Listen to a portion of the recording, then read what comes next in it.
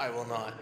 Hey guys, just before we all get away, I'd like to show the Scory School playoffs. So the winners for the best stories. And if you wouldn't mind, in addition to being crowned the winner, if you want to come up and tell us, what's the one thing that you took away from the Story School today, that would be incredibly beneficial to everybody here. So without further ado, we'll get to the first winner, which is Felicia. Best overall use of Story School tips. So she posted about, I don't know how many, like 5 or 6 of them that you did in a row. All great things. Wouldn't you come up here and grab a prize?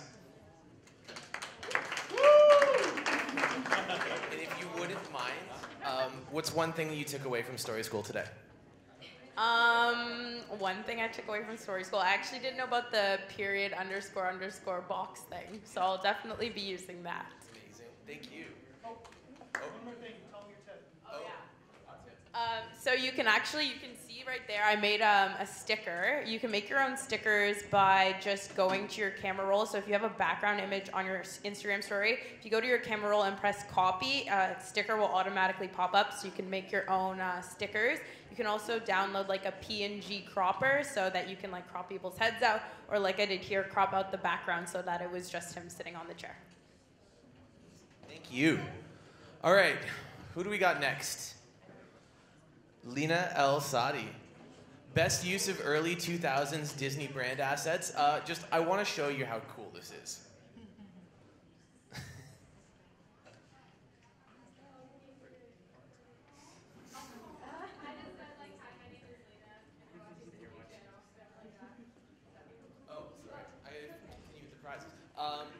One thing that you learned that you didn't know before this? I guess I learned how to do the rainbow thing. I play a lot with the stories, so like I knew a lot of the stuff coming into it, but I didn't know about the rainbow text thing, so that was really fun. Everybody loves the rainbow text. It's a showstopper everywhere we present. Next up is Sam. Best use of front-facing camera.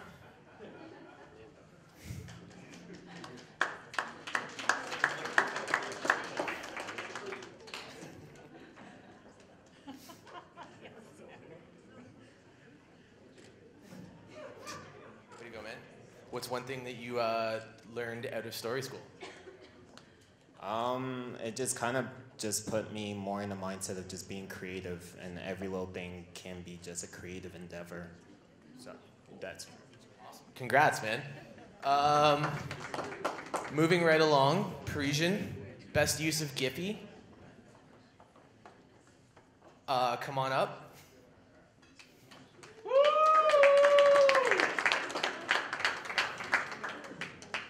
No worries. Now, what's one thing you took from Story School that you'll take back with you today?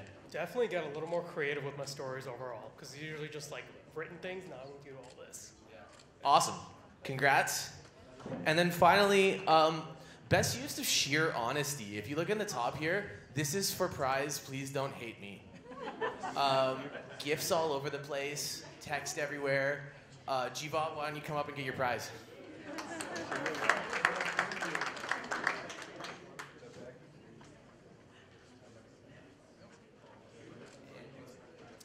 So all of that, really. I don't use stories very often, but the underscore within the boxes, as well as being able to actually stack the text on top of each other, is something I'm going to use religiously. And also putting that disclaimer didn't help me at all with my followers. I'm still looking through confused messages on it. Awesome, thank you. So I'm going to hand it over to Mark for final thoughts, and then we'll get to enjoy a little bit of happy hour. Thanks, guys. All right, so thanks everyone for braving weather, braving a one-day school strike, all that kind of stuff to come here and join us today. As we talked about at the start, the goal was to get people in a room who do the same thing, who are trying to accomplish the same things, who can inspire each other. And so I hope we accomplished that. Actually, I'll need the clicker. Where did that go? So some thoughts on what we heard today. First of all, there's a lot of talk about I think there's a couple more after this, right? No? Can you grab Ben? Because we got to get the survey and that stuff like that. Okay, so transparency and authenticity. So both with your audience and also internally in terms of your own process. So we heard that in the news discussion this morning, not just like be authentic in your brand and your voice, but be authentic and everybody should be on the same page internally with what you're trying to do. Because it's really important for everybody to be rowing in the same direction, to understand the subtleties of if you're doing branded content, what's the tone of that, all that kind of stuff. So transparency is huge. I loved what Rafe said. We run a content company like a software company. I love that from two perspectives. So first of all, the use of data and those kinds of insights to drive decisions. So to drive decisions about how to think editorially, to drive decisions about what to tackle, but then also the idea of looking to other industries. So a content company might not always think about running itself like a software company. So that kind of thing, that cross-pollination of what people are doing over here might be relevant to what your goals are. So always look to model across places that are relevant like that. Obviously focusing on audience. So I love Jocelyn's comment, you're not making content for you to watch, right? So that whole constancy of the truth of knowing your audience, the truth of knowing who you're talking to. But then also the piece, and that's, you know, as old as time. Rob and I were talking about that's how magazines were, were running in the 50s. Luckily I wasn't there personally to witness that. But the new piece is the engagement piece, right? We heard a lot of that kind of talk with people here. Is not just broadcast out, but have a conversation with your audience. And that's how you build loyalty. That's how you build engagement. You don't have to shush people. It's okay. The fourth thing, embrace failure, face accountability, be the problem solver, and be the bridge. We probably could have just had Rooks come back up here and give us more insights. That was amazing. But I loved her quote about the byproduct of solving a problem is building a brand. So we do that in some ways every day in our life. I just love the intentionality that she brought to that. And that's an intentionality towards that you can bring to your voice and your brand as well. And then lastly, everybody's still trying to figure this out. You know, we talked, there was a lot of talk in the last panel about the pace of change. The pace of change, you know, as in the panel before that, Goldcast were talking about how the stuff they were doing 2 months ago, they think is stale and is old, and they have to adapt that. That is a lot of demand on people that are producing content, people that are building brands, but that's also kind of the reality of once you poke through, how do you stay ahead of the crowd as well. And Director X saying the pace of change is only getting faster, which is true. There's more and more platforms to participate in. I feel kind of guilty when I talk to partners because every single one of these platforms is unique in its own way. And so we're asking people collectively as an industry to do a lot, to adapt in some ways to us and the audiences that we have. So we talk a lot to our partners about just making sure you're in the places that are going to create an impact for you. And just staying on top of that change. Because what that speed of change does is it creates space and it creates opportunity. And it's in that space and that opportunity that you're going to start to find your audience, that you're going to start to build your businesses. So I hope everybody had a good time today. There's a couple things that I hope is on the next slides. No. So Ben's coming up to rescue me. So there's some resources we want to expose you to. And then very importantly, thank you for being here. This is the first time that we've done this. We've got a lot to learn. So there's a survey that hopefully Ben can get in everybody's hands.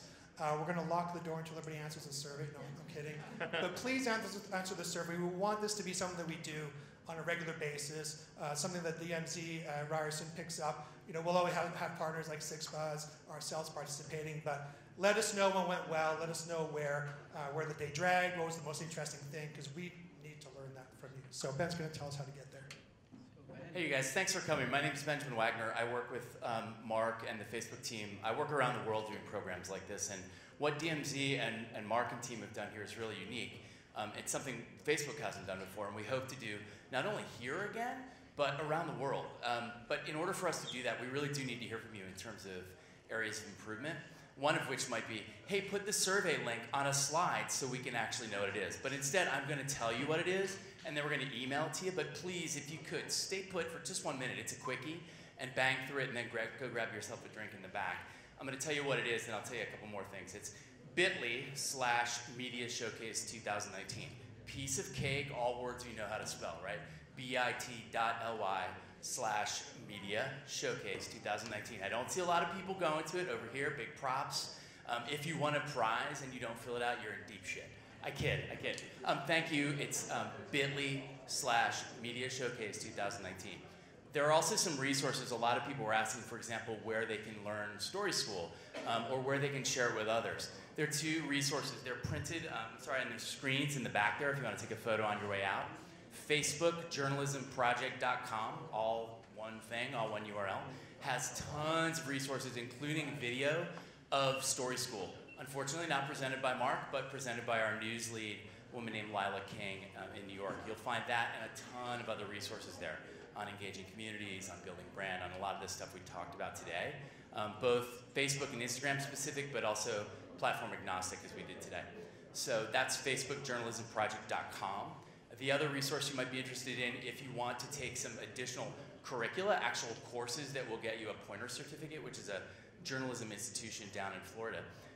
We have a blueprint course that's at FacebookBlueprint.com. Pretty simple stuff. So check those out. Those links are on the back wall. Once again, if you don't mind surveying, that'd be super cool. It's bit.ly/Media Showcase 2019. So spend an extra minute. Thanks to everybody who came, and beers in the back. Mark, final words? Oh, come on, I can't have a final word. Well, I will say this. I've wanted to come to Toronto to work with Mark for as long as I've known Mark, which is 3+ years. And I've also been, I just want to shout out to our friends at Six Buzz and our friends at DMZ who have absolutely been invaluable partners in assembling what hopefully was a really cool day for you guys. So I hope you got a lot. I hope you go to bit.ly. I know you did. I saw you doing it. Thank you very much. bit.ly, Media Showcase 2019.